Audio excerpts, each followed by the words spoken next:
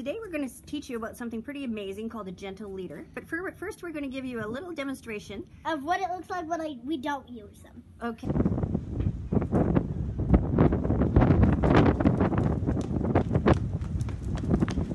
I'm Dr. Carolyn Eichhorn of Winrose Animal Hospital, and these are my young Labrador Retrievers, Dude and Groovy, and they're going to help me today with a video that's going to share with you how to use a gentle leader and why you need one of these if you have a big, rambunctious dog who's difficult to walk on a leash. This is the gentle leader itself, and it's composed of several parts. There's a neck strap with a fastenable buckle. There's a figure 8 shaped metal loop, and there's a nose strap which comes up through the metal loop. The nose strap is adjusted by use of this metal clip, and then this ring is where the leash will later attach. Okay. I'm now going to show you how you apply the gentle leader to your own dog and how you make sure it's fitted properly. First of all, we adjust the neck strap. The neck strap should come around Dude's neck, and it's going to be fastened behind his ears, and as you'll note, it needs to sit high up behind its ears. Now that we've got that adjusted, we can take that off and set the nose strap. The nose strap is most easily applied by looping it over your hand and slipping it over the nose.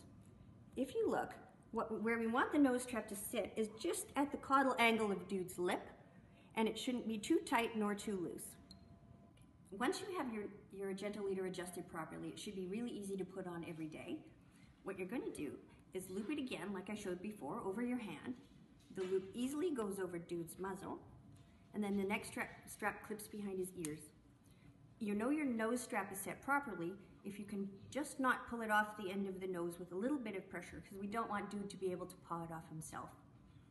Once it's all set and ready to go, the leash attaches easily to the loop under the chin.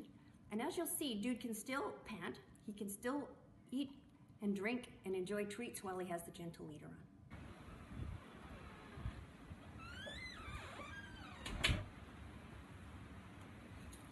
As you can see, Dude and I are now ready to enjoy our morning walk. And as you can see, he can also enjoy his treat along the way.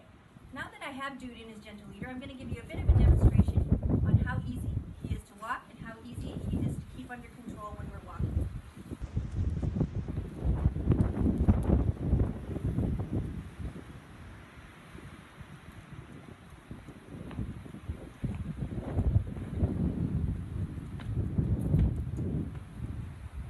Thank you all again for listening. I hope you've learned some useful tidbits on how to use a gentle leader effectively, and Dude and I hope you've enjoyed our video. Thanks and have an awesome day.